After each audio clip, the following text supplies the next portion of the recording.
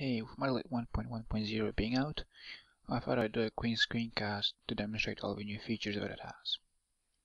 So first things off, you open up the connection dialog and you see that it was revamped a bit. In a better direction, I'd say. It now fits in more profiles because we've used label pictures now. We've also included some default mods like Ascii, Ascii Art, along with others.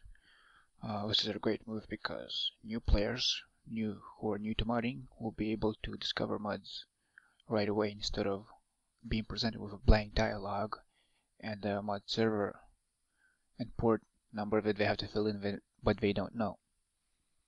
Besides that, if you notice, you can also drag these about however you want, make a brighter picture.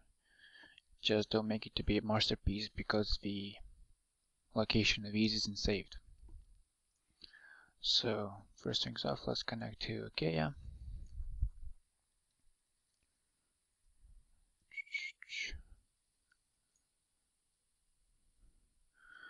Now what you'll notice at first is that the command color changed. It used to be yellow, now it's kind of greenish now. Why did it change? It changed because you can now customize it in settings. If you go to settings, you can go to color view, and there you go. Command background color, command foreground. If you want to set it back to yellow, you can just click here, select any yellow you'd like. Let's not make this too dark, too bright. Save, allow, and there you go. Nice yellow color. The next change that you'll notice is that the command, instead of being on its own line, is on the previous line. This reduces space and makes things look much nicer. What else changed? Oh, we got a menu bar.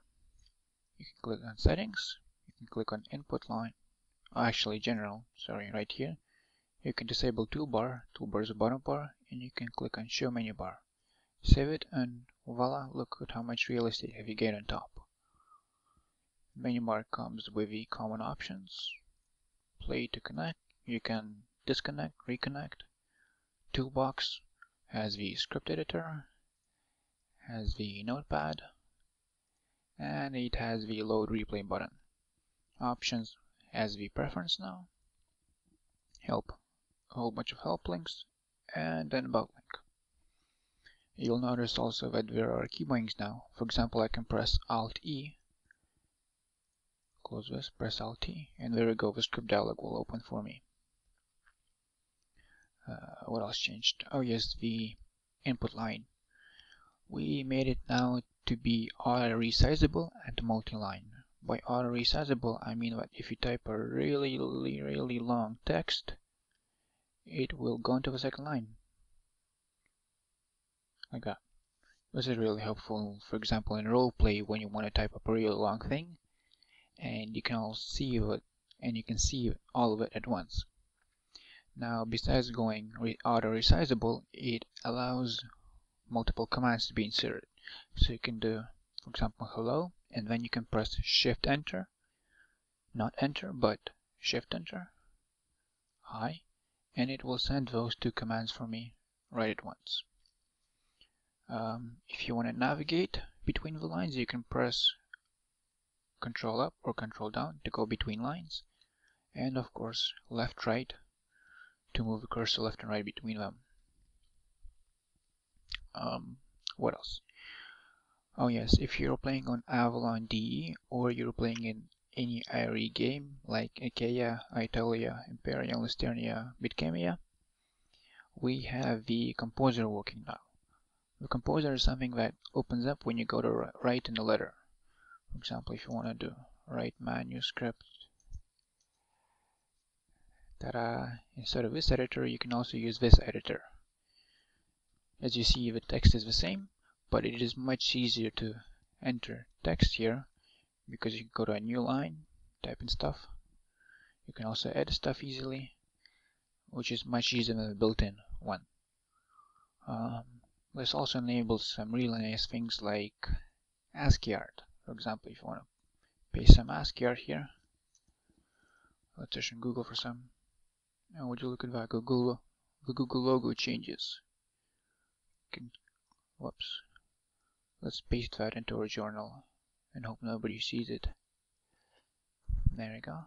Copy that. Paste it into our journal. See, it still looks fine. Add a blank line on top, just so it doesn't get messed up. Click Save, and then read. And hey, would you look at that? Our Ascii art got translated perfectly into the mud. Makes doing the various things much easier, don't you agree? And what else is notable? Oh yes, some of the fixes that we had is that options preferences and input line command separator. Now it gets saved when you quit, so you can change it, for example, something like this.